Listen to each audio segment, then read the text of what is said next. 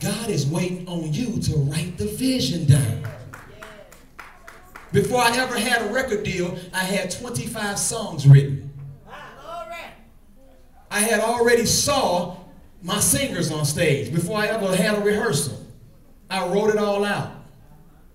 Touch your neighbor and say, write the vision. Write the vision. My man, before he did that song, I'm sure Dane wrote that part out. You got to write it down. Yeah. And we got to go back to writing. We type a lot with our thumbs. We text and type.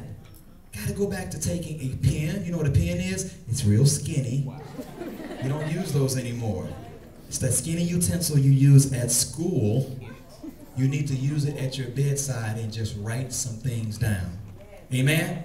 Look at your neighbor and say, activate your faith. Activate your faith. So now, just to piggyback on what you were saying, it says in the Bible that faith without works is dead.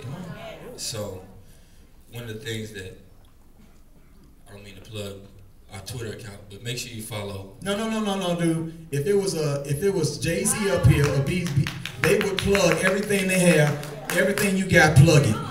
Plug it. Follow Active Faith on Twitter. It's at active_faith.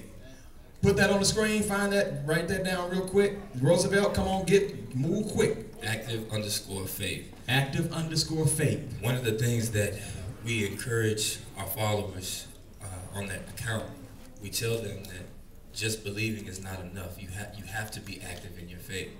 And one of the things that I've learned in this journey is even when you can't necessarily see your steps, the road ahead. If you go ahead and trust God with it, He'll start revealing them as you step.